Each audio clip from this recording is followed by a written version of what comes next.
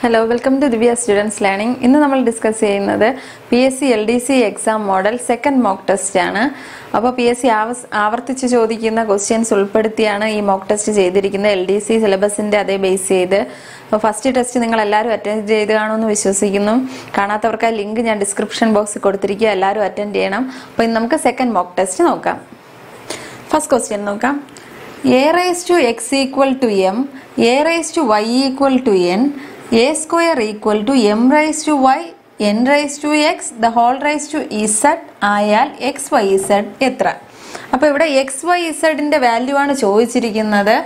നമുക്ക് തന്നിട്ടുള്ളത് a raised to x ന്റെ വാല്യൂ തന്നിട്ടുണ്ട് m ആണെന്ന്, a raised to y യുടെ വാല്യൂ n ആണെന്ന് തന്നിട്ടുണ്ട്, a സ്ക്വയറിന്റെ വാല്യൂ തന്നിട്ടുണ്ട്. അപ്പോൾ നമുക്ക് x ഉം y ഉം z ഉം കിട്ടണമെങ്കിൽ ഈ ഇക്വേഷൻ ആണ് എടുക്കേണ്ടത്. കാരണം ഇതിലാണ് x y z വരുന്നത്. അപ്പോൾ നമുക്ക് ആ ഇക്വേഷൻ ഒന്ന് എഴുതാം. a സ്ക്വയർ ഈക്വൽ ടു ഇവിടെ m raised to y n raised to x, left സൈഡിൽ എ ആണ് വരുന്നത്. അപ്പോൾ ബേസ് ഈക്വൽ ആയാലേ നമുക്ക് പവർ ഇക്വേറ്റ് ചെയ്യാൻ പറ്റുള്ളൂ. അപ്പോൾ നമുക്കിവിടെ ബേസ് എ ആക്കിയാൽ മാത്രമേ സിമ്പിളായിട്ട് ചെയ്യാൻ പറ്റൂ. അപ്പോൾ നമുക്ക് എമ്മിനും എന്നിനും പകരം എയിലുള്ള വാല്യൂ കൊടുക്കുക. ഇവിടെ എമ്മിൻ്റെ വാല്യൂ നമുക്കറിയാം, M equal to A raise to X എന്ന് തന്നിട്ടുണ്ട്. അപ്പോൾ എമ്മിന് പകരം എന്ത് കൊടുക്കുക? എ റൈസ് ടു എക്സ് കൊടുക്കുക. അപ്പോൾ M A raise to X ആയി മാറും, എം റൈസ് ടു വൈ ആണ്. അപ്പോൾ ഇവിടെ A raise to X raise to Y into N, എന്നിന് പകരം നമുക്ക് കൊടുക്കേണ്ടത് എ റൈസ് ടു വൈ ആണ്. അപ്പോൾ A raise to why the whole raise to എന്നിന് എക്സ് ഉണ്ട്, ആ എക്സ് അതുപോലെ കൊടുക്കുക. ഇനി ഈ രണ്ട് നമ്പേഴ്സിന് മൊത്തത്തിലായിട്ട് ഇസഡ് ഉണ്ട്, ആ ഇസഡ് അതുപോലെ കൊടുക്കുക.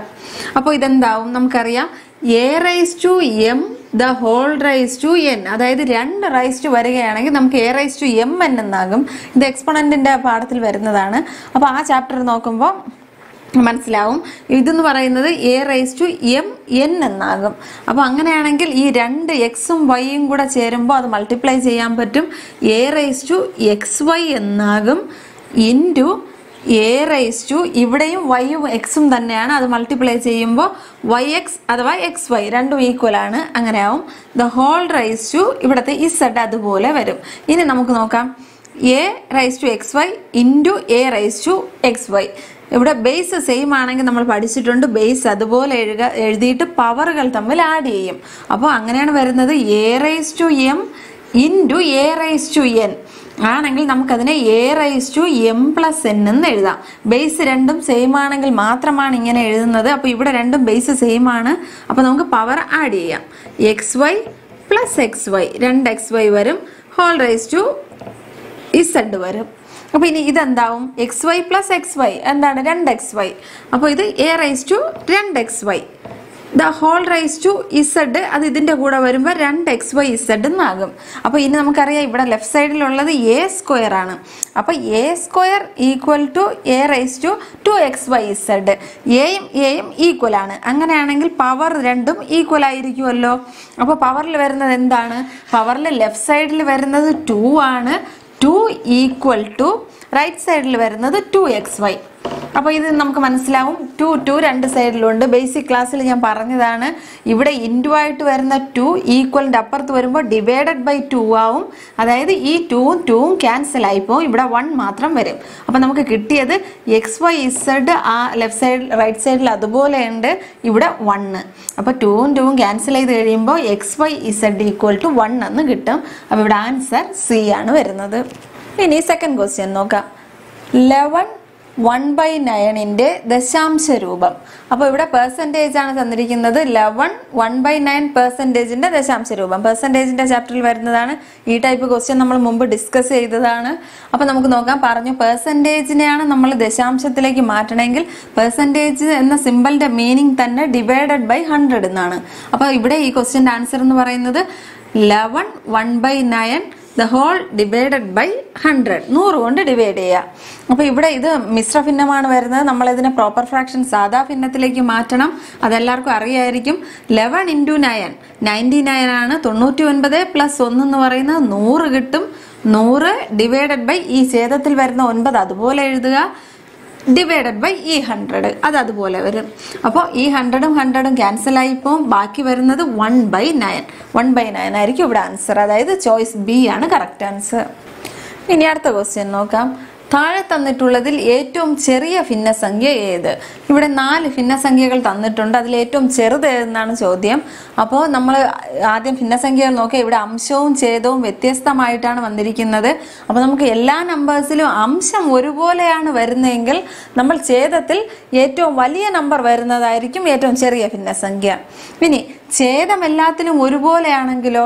അങ്ങനെയാണെങ്കിൽ അംശത്തിൽ ഏറ്റവും ചെറുത് വരുന്നത് ഏതാണോ അതായിരിക്കും ഏറ്റവും ചെറിയ ഭിന്നസംഖ്യ. ഇവിടെ ഈ തന്നിരിക്കുന്ന കേസുകളിൽ എല്ലാത്തിലും അംശം വ്യത്യസ്തമാണ്, ഛേദവും വ്യത്യസ്തമാണ്. അങ്ങനെ വരുമ്പോൾ നമ്മൾ എങ്ങനെയാണ് ചെയ്യുന്നതെന്ന് വെച്ചാൽ ആദ്യം ഒരു ഭിന്നസംഖ്യ എടുക്കുക, ആദ്യം രണ്ടെണ്ണം എടുത്ത് രണ്ടും തമ്മിൽ കമ്പയർ ചെയ്യുക. അതിൽ ചെറുത് ഏതാണ് ആ കിട്ടുന്ന ചെറുതും മൂന്നാമത്തതുമായി കമ്പയർ ചെയ്യുക. അതിലേതാണ് ചെറുതെന്ന് കണ്ടുപിടിക്കുക. അതിനെ നാലാമത്തതുമായിട്ട് കമ്പയർ ചെയ്യുക. അപ്പം നമുക്ക് ആദ്യത്തെ 2 ഭിന്നസംഖ്യകൾ എടുക്കുക.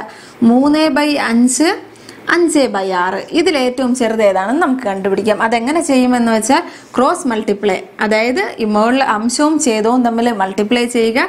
ഇനി ഈ അംശവും ഛേദവും തമ്മിൽ മൾട്ടിപ്ലൈ ചെയ്യുക. ഇവിടെ 6 3 18 ആദ്യത്തെ നമ്പർ, ആദ്യത്തേൻ്റെ താഴെ എഴുതുക. രണ്ടാമത് മൾട്ടിപ്ലൈ ചെയ്യുമ്പോൾ 5 × 5 25. ഇതിലേതാണ് ഏറ്റവും ചെറുത്? 18 ഏറ്റവും ചെറുത്. അപ്പോൾ ഈ നമ്പർ ആയിരിക്കും ഈ രണ്ടിലും വെച്ച് ഏറ്റവും ചെറുത്. അപ്പോൾ നമുക്ക് ഈ രണ്ടിലും ഏറ്റവും ചെറുത് ആദ്യത്തേതാണെന്ന് കിട്ടി. ഇനി ഇതിനെ മൂന്നാമത്തേതുമായിട്ട് കമ്പയർ ചെയ്യാം. അപ്പോൾ ചെറുതാണോ എന്ന് നോക്കാമല്ലോ.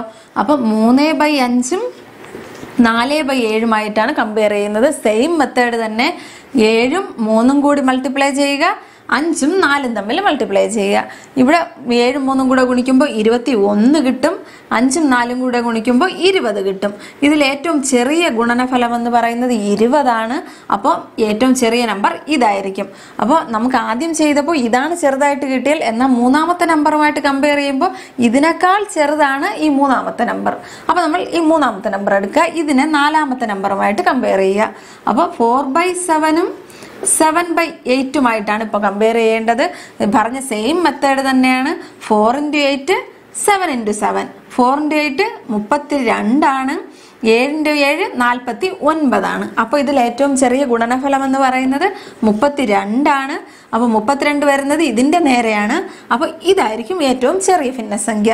അപ്പോൾ ഈ 4 എണ്ണവും കമ്പയർ ചെയ്തതിൽ ഏറ്റവും ചെറുതെന്ന് പറയുന്നത് 4/7. അപ്പോൾ ഇതായിരിക്കും ഏറ്റവും ചെറിയ ഭിന്നസംഖ്യ. ഇനി അടുത്ത ക്വസ്റ്റ്യൻ നോക്കാം. ഒരു സമാന്തര ശ്രേണിയുടെ 10ാമത്തെയും 20ാമത്തെയും പദങ്ങളുടെ തുക 60 ആയാൽ 16ാമത്തെയും 14ാമത്തെയും പദങ്ങളുടെ തുക. അങ്ങനെയാണ് ചോദിച്ചിരിക്കുന്നത്. അപ്പോൾ ഇവിടെ 10ാമത്തെയും 20ാമത്തെയും, അതായത് 10ാമത്തെ ടേം എന്ന് പറയുന്നത് T10 പ്ലസ് 20ാമത്തെ പദം, ഇത് രണ്ടും കൂടെ കൂട്ടുമ്പോൾ 60 പറയുന്നുണ്ട്. ഇവിടെ എന്ത് പദം കാണാനുള്ള ഇക്വേഷൻ എന്ന് പറയുന്നത് a + n - 1 × d ആണ്. അപ്പോൾ 10ാമത്തെ പദം എന്ന് പറയുന്നത് എന്തായിരിക്കും? a + 9d. അതാണ് 10ാമത്തെ പദം എന്ന് പറയുന്നത്. പ്ലസ് അപ്പോൾ 20ാമത്തെ പദം എന്തായിരിക്കും? a + 19d. അതായത് തൊട്ട് മുന്നിലത്തെ നമ്പർ എടുക്കുക. = 60 കിട്ടി. ഇത് നമുക്ക് കൂട്ടുമ്പോൾ എത്ര കിട്ടും? 1a 1a. അപ്പോൾ അത് അടിയുമ്പോൾ 2a കിട്ടും. 2a പ്ലസ് ഇവിടെ 9d, ഇവിടെ 19d. 19dയും 9dയും കൂടെ ആഡ് ചെയ്യുമ്പോൾ 28d കിട്ടും. = 60. ഇതാണ് നമുക്ക് ഒന്നാമത് കിട്ടിയത്. ഇതിവിടെ തന്നെ കിടക്കട്ടെ. ഇത് കിട്ടിയ ഇക്വേഷൻ. ഇനി നമുക്ക് എന്താണ് കണ്ടുപിടിക്കേണ്ടത്? 16ാമത്തെയും 14ാമത്തെയും പദത്തിന്റെ തുക. 16ാമത്തിന്റെ പദം എന്തായിരിക്കും? a + 15d പ്ലസ് തുകയാണ് ചോദിച്ചിരിക്കുന്നത്. അപ്പോൾ പ്ലസ് 14ാമത്തെ പദം എന്തായിരിക്കും? a + 13d. അപ്പോൾ ഇത് എത്ര എന്നാണ് ചോദ്യം. ഇതിപ്പോൾ കൂട്ടുമ്പോൾ എത്ര കിട്ടും? 2a ഉണ്ട് പ്ലസ് 15dയും 13dയും കൂടെ കൂട്ടുമ്പോൾ 28d. ഇത് എത്ര എന്നാണ് ചോദ്യം. അപ്പോൾ അത് തന്നെയല്ലേ നമുക്ക് ആദ്യം കിട്ടിയത്? 2a + 28d. 2a 28d. അത് കൂട്ടുമ്പോൾ എത്ര തന്നെ ആയിരിക്കും? ഈ 60 തന്നെ ആയിരിക്കും ഇവിടെയും വരുന്നത്. അപ്പോൾ നമ്മുടെ ആൻസർ എന്ന് പറയുന്നത് 60 ആയിരിക്കും. ഇനി അടുത്ത ക്വസ്റ്റ്യൻ നോക്കാം. ഒരു ക്ലോക്കിലെ പ്രതിബിംബം കാണിക്കുന്ന സമയം 3:15 ആയാൽ യഥാർത്ഥ സമയം. അപ്പൊ നമുക്കിവിടെ പ്രതിബിംബമാണ് ചോദിച്ചിരിക്കുന്നത്. നമുക്കറിയാം 1 മുതൽ 11 വരെയുള്ള സമയത്തിൻ്റെയാണ് പ്രതിബിംബം ചോദിക്കുന്നതെങ്കിൽ നമ്മൾ ആ തന്നിരിക്കുന്ന നമ്പറിനെ 12ൽ നിന്നോ 11:60 നിന്നോ കുറയ്ക്കുക. അതായത് തന്നിരിക്കുന്ന സമയം മണിക്കൂർ മാത്രമാണെങ്കിൽ, മണിക്കൂർ മിനിറ്റിന്റെ സ്ഥാനത്ത് 00 ആണ് വരുന്നതെങ്കിൽ, അതായത് മണിക്കൂർ മാത്രമേ ഉള്ളൂവെങ്കിൽ, ഫോർ എക്സാമ്പിൾ 4 മണി 3 മണി ഇങ്ങനെയൊക്കെയാണ് ചോദിക്കുന്നതെങ്കിൽ നമ്മൾ അത് 12ൽ നിന്ന് കുറയ്ക്കുക. ഇനി മണിക്കൂർ മിനിറ്റ് ആ ഫോമിലാണ്, അതായത് 4:15 5:15 ഇങ്ങനെ എന്തെങ്കിലും മണിക്കൂർ മിനിറ്റ് അങ്ങനെയാണ് വരുന്നതെങ്കിൽ നമ്മൾ ഏതിൽ നിന്നാണ് കുറയ്ക്കേണ്ടത്? 11:60ൽ നിന്ന് കുറയ്ക്കുക. അപ്പൊ ഇവിടെ എങ്ങനെയാണ് സമയം ചോദിച്ചിരിക്കുന്നത്? 3:15. അതായത് ഇവിടെ മണിക്കൂർ അവറുമുണ്ട് മിനിറ്റുമുണ്ട്. അപ്പൊ നമ്മൾ ഏതിൽ നിന്നാണ് കുറയ്ക്കേണ്ടത്? ഈ 11:60ൽ നിന്നായിരിക്കും. 11:60 മൈനസ് 3:15 ഇത് കുറയ്ക്കുമ്പോൾ എത്ര കിട്ടും? 10ൽ നിന്ന് 5 കുറയ്ക്കുമ്പോൾ 5 കിട്ടും. ഇനി ഇവിടെ 5 ആണുള്ളത്, 5ൽ നിന്ന് 1 കുറയ്ക്കുമ്പോൾ 4. ബാക്കി ഇവിടെ വരുന്നത് 11ൽ നിന്ന് 3 കുറയ്ക്കുമ്പോൾ 8. 8:45 ആയിരിക്കും ആൻസർ. അതായത് ചോയ്സ് സി ആണ് കറക്റ്റ് ആൻസർ. ഇനി അടുത്ത ക്വസ്റ്റ്യൻ നോക്കാം. 49 പേരുള്ള ഒരു ക്ലാസ്സിൽ ഗോപു പുറകിൽ നിന്ന് 18ാമത് ആണ് എങ്കിൽ മുന്നിൽ നിന്ന് എത്രാമതായിരിക്കും എന്നാണ് ചോദ്യം. അതായത് മൊത്തം 49 പേരുണ്ട്, അതിൽ പുറകിൽ നിന്ന് 18ാമത്. അപ്പൊ ഇതുപോലത്തെ ഒരു സെയിം ക്വസ്റ്റ്യൻ കഴിഞ്ഞ മോക്ക് ടെസ്റ്റിൽ ചെയ്തതാണ്. അതിൽ ചോദിച്ചിരിക്കുന്നത് രമ മുന്നിൽ നിന്ന് 12ാമത്, പിന്നിൽ നിന്ന് എത്രയോ സ്ഥാനത്ത് ആണ്. അങ്ങനെയാണെങ്കിൽ ടോട്ടൽ എത്ര പേരുണ്ടെന്നാണ് ചോദിച്ചത്. ഇവിടെ നേരെ തിരിച്ചാണ് ക്വസ്റ്റ്യൻ ചോദിച്ചിരിക്കുന്നത്. ടോട്ടൽ ഉള്ളവരുടെ എണ്ണം തന്നിട്ടുണ്ട്, പിന്നിൽ നിന്നുള്ളവരുടെ എണ്ണവും തന്നിട്ടുണ്ട്. മുന്നിൽ നിന്നുള്ളതാണ് കാണേണ്ടത്. അപ്പോൾ നമുക്കിത് അറിയാം. മൊത്തമുള്ളത് 49 മൈനസ് ഗോപു പുറകിൽ നിന്ന് 18ാമതാണ്. അപ്പോൾ മൈനസ് 18 കുറയ്ക്കുക. അപ്പോൾ ഫ്രണ്ടിൽ നിന്നുള്ളവരുടെ എണ്ണം കിട്ടും, പ്ലസ് 1 അതായിരിക്കും ഗോപുവിന്റെ സ്ഥാനം. ഇത് ചെയ്യുമ്പോൾ ഇത് എത്ര കിട്ടും? 49ൽ നിന്ന് 18 കുറയ്ക്കുമ്പോൾ 31 കിട്ടും. 31 പ്ലസ് 1 32 കിട്ടും. നമുക്കല്ലാതെ തന്നെ ചെയ്ത് നോക്കാം. ഒരു ലൈനായിട്ടാണ് നിൽക്കുന്നത് നോക്കാം. മൊത്തം 49 പേരുണ്ട്, അതിൽ നിന്ന് പുറകിൽ നിന്ന് 18ാമതാണ് ഗോപു. അപ്പോൾ ഇതാണ് 18ാമത്തെ സ്ഥാനം. ഇവിടെ ആയിരിക്കും ഗോപു നിൽക്കുന്നത്. ബാഗിൽ 17 ഉണ്ട്. അപ്പോൾ മൊത്തം 48ൽ നിന്ന് ഇതുവരെ 18 പോയാൽ പിന്നെ 31 പേരായിരിക്കും ഫ്രണ്ടിലോട്ടുള്ളത്. അപ്പോൾ ഗോപുവിന്റെ ഫ്രണ്ടിലേക്ക് 31 പേരുണ്ട്. അങ്ങനെയാണ് ഗോപുവിന്റെ സ്ഥാനം മുന്നിൽ നിന്ന് നോക്കുമ്പോൾ എത്ര വരും? ഫ്രണ്ടിൽ 31 ഉണ്ടെങ്കിൽ 32ാമതായിരിക്കുമല്ലോ ഗോപുവിന്റെ സ്ഥാനം. അപ്പൊ അങ്ങനെ ചിന്തിച്ച് വേണമെങ്കിലും ഇതിന്റെ ആൻസർ കിട്ടും. 32 ആണ് ആൻസർ. ഇനി നെക്സ്റ്റ് ക്വസ്റ്റ്യൻ നോക്കാം. 2002 ജനുവരി 5 ഏത് ദിവസം? അപ്പോൾ ഇവിടെ വേറെ ഒരു ദിവസവും തന്നിട്ടില്ല ഇത് കണ്ടുപിടിക്കാനായിട്ട്. ആകെ പറഞ്ഞിട്ടുള്ളത് 2002 ആണ് വർഷം, ഇത്രേ അറിയുള്ളൂ. ജനുവരി 5ന്റെ ദിവസമാണ് ചോദിക്കുന്നത്. അപ്പൊ നമുക്കൊരു കാര്യം അറിയാം, 2000-ന് പ്രത്യേകത ഉണ്ട്. അതായത് നൂറ്റാണ്ടാണ്. നൂറ്റാണ്ടെന്ന് പറഞ്ഞാൽ 400 കൊണ്ട് ഡിവൈഡ് ചെയ്യാൻ പറ്റുന്ന വർഷങ്ങളെയാണ് നമ്മൾ നൂറ്റാണ്ടെന്ന് പറയുന്നത്. അപ്പൊ ഈ നൂറ്റാണ്ടിന്റെ അവസാന വർഷം എപ്പോഴും ഞായറാഴ്ചയായിരിക്കും. അപ്പൊ നൂറ്റാണ്ടിന്റെ അവസാന ദിവസം എന്ന് പറയുന്നത് ഡിസംബർ 31 അല്ലേ അവസാന ദിവസം? അതെന്തായിരിക്കും? ഞായറാണെന്ന് നമുക്കറിയാം. അപ്പോൾ ഡിസംബർ 31 ഞായറാണെങ്കിൽ 2001, അതായത് അതിന്റെ പിറ്റേ വർഷത്തിന്റെ ആദ്യത്തെ ദിവസം എന്തായിരിക്കും? ജനുവരി 1 തിങ്കളായിരിക്കുമല്ലോ. ജനുവരി 1 തിങ്കളാണെങ്കിൽ നമുക്കറിയാം ലീപ്പ് ഇയർ അല്ലാത്ത, അതായത് അതിവർഷമല്ലാത്ത എല്ലാ സാധാരണ വർഷത്തിലും 1ാമത്തെ ദിവസം തിങ്കളാണെങ്കിൽ ലാസ്റ്റ് ദിവസം 31 എന്ന് പറയുന്നതും തിങ്കളായിരിക്കും. അതെല്ലാ വർഷത്തിനും, ലീപ്പ് ഇയർ ഒഴികെയുള്ള എല്ലാ വർഷത്തിനും അങ്ങനെയാണ് വരുന്നത്. അത് ഓർത്ത് വയ്ക്കുക. അപ്പോൾ ഇവിടെ 2001 ജനുവരി 1 തിങ്കളാണെങ്കിൽ 2001ന്റെ ഡിസംബർ 31 എന്തായിരിക്കും? തിങ്കൾ തന്നെ ആയിരിക്കും. അതിൽ മാറ്റം ഉണ്ടാവില്ല. അപ്പോൾ 2001 ഡിസംബർ 31 തിങ്കളാണെങ്കിൽ 2002 തൊട്ട് അടുത്ത വർഷം ആദ്യത്തെ ദിവസം എന്തായിരിക്കും? ജനുവരി 1 എന്ന് പറയുന്നത്. തിങ്കൾ കഴിഞ്ഞാൽ പിന്നെ വരുന്നത് ചൊവ്വയല്ലേ? അപ്പൊ അത് ചൊവ്വയാണെന്ന് നമുക്കറിയാം. നമ്മുടെ അടുത്ത് ചോദിച്ചിരിക്കുന്നത് 2002 ജനുവരി 5 ആണ് ചോദിക്കുന്നത്. ജനുവരി 1 ചൊവ്വ. അപ്പൊ 1 കഴിഞ്ഞ് 4 ദിവസം കൂടെ കഴിഞ്ഞാലായിരിക്കുമല്ലോ 5 വരുന്നത്. അപ്പോൾ ചൊവ്വ കഴിഞ്ഞ് 4 ദിവസം കഴിഞ്ഞ ഏതായിരിക്കും? ബുധൻ, വ്യാഴം, വെള്ളി, ശനി. അപ്പൊ ജനുവരി 5 എന്ന് പറയുന്നത് ശനിയാഴ്ച ആയിരിക്കും. ഇനി അടുത്ത ക്വസ്റ്റ്യൻ നോക്കാം.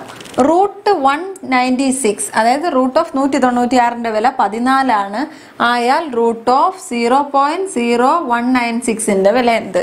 അപ്പോൾ 196ന്റെ റൂട്ട് 14 ആണെന്ന് അവർ പറഞ്ഞിട്ടുണ്ട്. അങ്ങനെയാണെങ്കിൽ കുറച്ച് പോയിന്റ് മാറ്റി ആ സെയിം നമ്പർ തന്നെ തന്നിട്ടുണ്ട്. അങ്ങനെയാണെങ്കിൽ ആൻസർ എത്ര മാറുമെന്നാണ് അവർ ചോദിച്ചത്. ചോയ്സ് കാണുമ്പോൾ നമുക്കറിയാം 14 തന്നെയാണ് കൂടുതലും കിടക്കുന്നത്. അപ്പോൾ ഈ നമ്പറിന്റെ റൂട്ട് 14 ആണെന്ന് പറഞ്ഞാൽ പോയിന്റ് മാറ്റിയാലും റൂട്ട് എത്ര തന്നെ ആയിരിക്കും? 14 തന്നെ ആയിരിക്കും ആൻസർ. ഇനി ഇവിടെ ക്വസ്റ്റ്യനിൽ എന്ന് പറയുന്നത് 1, 2, 3, 4 റൈറ്റിൽ നിന്ന് 4 സ്ഥാനം മാറ്റിയാണ് പോയിന്റ് കൊടുത്തിരിക്കുന്നത്. അപ്പൊ എപ്പോഴും ഓർത്തുകൊള്ളുക, റൂട്ട് എടുക്കുമ്പോൾ എത്രയാണോ പോയിന്റ് ഉള്ളത് അതിന്റെ പകുതിയായി മാറും. അത് മാത്രമേ ഇവിടെ ശ്രദ്ധിക്കാനുള്ളൂ. ഇപ്പോൾ ഇവിടെ 4 സ്ഥാനം മാറ്റിയാണ് പോയിന്റ് കൊടുത്തിരിക്കുന്നത്. അപ്പോൾ നമ്മുടെ ആൻസറിൽ നമ്മൾ എത്ര, അതിൻ്റെ പകുതി എന്ന് പറയുന്നത് 2 സ്ഥാനം മാറ്റി പോയിന്റ് കൊടുക്കുക. അപ്പോൾ ഇവിടെ ഒരു സ്ഥാനം മാറുമ്പോൾ ഇവിടെ 4ൻ്റെ അടുത്ത് വരും, പിന്നെ ഒരു സ്ഥാനം കൂടെ മാറുമ്പോൾ ഇവിടെ വരും പോയിന്റ്. അപ്പോൾ പോയിന്റിൻ്റെ തുടക്കത്തിൽ ഒരു 0 കൊടുക്കുക. 0.14 ആയിരിക്കും ആൻസർ. അതെന്ന് പറയുന്നത് ചോയ്സ് ബി ആണ്. ഇനി നെക്സ്റ്റ് ക്വസ്റ്റ്യൻ നോക്കാം. 24 വിദ്യാർത്ഥികളുടെയും ഒരു അധ്യാപകന്റെയും ശരാശരി വയസ്സ് 15. അധ്യാപകനെ ഒഴിവാക്കിയാൽ ശരാശരി വയസ്സ് 14 എങ്കിൽ അധ്യാപകന്റെ വയസ്സാണ് ചോദിച്ചിരിക്കുന്നത്. അപ്പോൾ വിദ്യാർത്ഥികളും അധ്യാപകനും കൂടെ ചേരുമ്പോൾ ശരാശരി 15, അധ്യാപകനെ ഒഴിവാക്കിയാൽ 14 എങ്കിൽ അധ്യാപകന്റെ വയസ്സ്. അപ്പോൾ നമുക്കറിയാം ശരാശരി കാണുന്നത് എപ്പോഴും ശരാശരി എന്ന് പറയുന്നത് ഈക്വൽ ടു തുക ബൈ എണ്ണം. തുകയെ, അതായത് ടോട്ടൽ നമ്പറിനെ എത്ര എണ്ണമുണ്ടോ അതുകൊണ്ട് ഡിവൈഡ് ചെയ്യുമ്പോഴാണ് നമുക്ക് ഈ ശരാശരി കിട്ടുന്നത്. ഈ ഒരു ഇക്വേഷൻ ഓർത്തിരുന്നാൽ അതിൽ നിന്ന് ബാക്കി 2 ഇക്വേഷൻ നമുക്ക് കണ്ടെത്താവുന്നതാണ്. അപ്പോൾ ഇവിടെ തുക എന്തായിരിക്കും? തുക എന്ന് പറയുമ്പോൾ തുക മാത്രം ആ സൈഡിലിടുക, എണ്ണത്തിനെ കൂടി ഈ സൈഡിൽ കൊണ്ടുപോകുമ്പോൾ എണ്ണം ഇവിടെ ഡിവൈഡഡ് ബൈ ഡിനോമിനേറ്ററിലാണ് കിടക്കുന്നത്. ഈക്വലിൻ്റെ അപ്പുറത്ത് പോകുമ്പോൾ അത് ന്യൂമറേറ്ററിൽ, അതായത് മൾട്ടിപ്ലൈ ആയി വരും. ഡിവിഷൻ എപ്പോഴും ഈക്വലിൻ്റെ അപ്പുറത്ത് പോകുമ്പോൾ മൾട്ടിപ്ലൈ ആണ് ആകുന്നത്. അപ്പോൾ ഇവിടെ തുക ഈക്വൽ ടു ശരാശരി അതുപോലെ ഉണ്ട്, ശരാശരി ഇൻറ്റു എണ്ണം. ഇതായിരിക്കും തുകയുടെ ഇക്വേഷൻ. അപ്പോൾ നമുക്ക് ഇവിടെ ഇക്വേഷനിൽ കൊടുത്തു നോക്കാം. തുക എന്ന് പറയുന്നത് വയസ്സിന്റെ തുകയാണ് കണ്ടുപിടിക്കേണ്ടത്. വയസ്സിന്റെ തുക എന്ന് പറയുന്നത് ഇവിടെ ശരാശരി 15 ആണ്. എണ്ണം എത്രയായിരിക്കും? എണ്ണം എന്ന് പറയുന്നത് 24 വിദ്യാർത്ഥികളും ഒരു അധ്യാപകനും ചേരുമ്പോൾ 25 ആകും. അതാണ് അവിടുത്തെ എണ്ണം. അപ്പോൾ ഇത് മൾട്ടിപ്ലൈ ചെയ്യുമ്പോൾ 375 കിട്ടും. അപ്പോൾ ഇവിടെ അധ്യാപകനും വിദ്യാർത്ഥികളും കൂടെ കൂട്ടുമ്പോൾ വയസ്സിന്റെ തുക 375 ആണ്. ഇനി നമുക്ക് അധ്യാപകനെ മാറ്റി നിർത്താം. അധ്യാപകനെ ഒഴിവാക്കിയാൽ ശരാശരി എന്ന് പറയുന്നത് ഇവിടെ എത്രയായിരിക്കും? തുക എന്ന് പറയുന്നത് അവിടെ ശരാശരി കൊടുത്തിരിക്കുന്നത് 14 ആണ്. 14 ഇൻറ്റു എണ്ണം എത്രയായിരിക്കും? ഇപ്പോൾ അധ്യാപകനെ മാറ്റി നിർത്തിയാണ് കാണുന്നത്, അപ്പോൾ വിദ്യാർത്ഥികൾ മാത്രമേ ഉള്ളൂ. അപ്പോൾ 24 ആയിരിക്കും അവിടുത്തെ എണ്ണം. 14 ഇൻറ്റു 24 ഇത് ചെയ്യുമ്പോൾ 14 ഇൻറ്റു 24 എന്ന് പറയുന്നത് 336 ആണ് വരുന്നത്. അപ്പോൾ ഈക്വൽ ടു 336. അപ്പോൾ നമുക്കറിയാം അധ്യാപകനെയും കൂടെ ചേർത്ത് വയസ്സിന്റെ തുക 375 ആണ്. അധ്യാപകനെ മാറ്റുമ്പോൾ കുട്ടികളുടെ മാത്രം വയസ്സിന്റെ തുക 336. അങ്ങനെയാണെങ്കിൽ അധ്യാപകന്റെ വയസ്സ് എത്രയായിരിക്കും? ടോട്ടൽ വയസ്സിന്റെ തുക മൈനസ് കുട്ടികളുടെ വയസ്സിന്റെ തുക. ഇത് കുറയ്ക്കുമ്പോൾ എത്ര കിട്ടും? 15ൽ നിന്ന് 6 കുറയ്ക്കുമ്പോൾ 9 കിട്ടും. ബാക്കി ഇവിടെ 6 ആണ്. 6ൽ നിന്ന് 3 കുറയ്ക്കുമ്പോൾ 3, 39 ആയിരിക്കും അധ്യാപകന്റെ വയസ്സ്. അതായത് ചോയ്സ് സി ആണ് കറക്റ്റ് ആൻസർ. ഇനി അടുത്ത ക്വസ്റ്റ്യൻ നോക്കാം. 1000 രൂപ 5% സാധാരണ പലിശ നിരക്കിൽ ഒരു ബാങ്കിൽ നിക്ഷേപിക്കുന്നു എങ്കിൽ എത്ര വർഷം കൊണ്ട് ഇരട്ടിക്കും? അപ്പോൾ ഇവിടെ ക്വസ്റ്റ്യൻ ചോദിച്ചിരിക്കുന്നത് സാധാരണ പലിശ നിരക്കിൽ തുക ഇരട്ടിക്കുന്നു. അപ്പോൾ ഇങ്ങനെ ചോദിക്കുമ്പോൾ നമ്മൾ I=PNR/100 ആ ഇക്വേഷൻ എടുത്ത് ചെയ്യേണ്ട ആവശ്യമില്ല. അല്ലാതെ തന്നെ നമുക്ക് ഡയറക്റ്റ് ഇക്വേഷൻ ഉണ്ട്. N = എത്ര വർഷം കൊണ്ടാണ് ഇരട്ടിക്കുന്നത് അറിയാൻ, അതായത് number of years. N = 100/R. R എന്ന് പറയുന്നത് റേറ്റ് ആണ്, അതായത് പലിശ നിരക്ക്. ഇതാണ് റേറ്റ് എന്ന് പറയുന്നത്. അപ്പോൾ ഇതായിരിക്കും അതിൻ്റെ ഇക്വേഷൻ. ഈസി ആയിട്ട് ചെയ്യാം. ഇനി ഇവിടെ തുക ഇരട്ടിക്കുമെന്നാണ് പറയുന്നത്. തുക 3 മടങ്ങാണ് ആകുന്നതെങ്കിലോ N = 200/R ആയിരിക്കും. ഇനി തുക 4 മടങ്ങാണെങ്കിലോ, 4 മടങ്ങാവുകയാണെങ്കിൽ N = 300/R ആയിരിക്കും. അപ്പോൾ ഇവിടെ നമ്മുടെ നമ്പർ ഓഫ് ഇയേഴ്സ്, അതായത് വർഷം എത്രയായിരിക്കും? 100/റേറ്റ്. റേറ്റ് എത്രയാണ് തന്നിരിക്കുന്നത്? 5% എന്നാണ് തന്നിരിക്കുന്നത്. 100/5 എന്ന് പറയുന്നത് 20 ആണ്. അപ്പോൾ ചോയ്സ് സി ആണ് കറക്റ്റ് ആൻസർ. അപ്പോൾ ഇന്ന് നമ്മൾ 1 മുതൽ 10 വരെയുള്ള ക്വസ്റ്റ്യൻ ആണ് ഡിസ്കസ് ചെയ്തത്. 10 മുതൽ 20 വരെയുള്ള ക്വസ്റ്റ്യൻസ് നമുക്ക് അടുത്ത ക്ലാസ്സിൽ ഡിസ്കസ് ചെയ്യാം. എൻ്റെ ക്ലാസ് നിങ്ങൾക്ക് ഇഷ്ടമായെങ്കിൽ ചാനൽ സബ്സ്ക്രൈബ് ചെയ്യണം, ലൈക്ക് ചെയ്യുക, കമൻറ്റ് ചെയ്യുക. അതുപോലെ തന്നെ തൊട്ടടുത്ത് കിടക്കുന്ന ബെൽ ബട്ടൺ എനേബിൾ ചെയ്തിടുക. എങ്കിൽ മാത്രമേ അടുത്ത വീഡിയോയുടെ നോട്ടിഫിക്കേഷൻ നിങ്ങൾക്ക് ലഭിക്കുകയുള്ളൂ.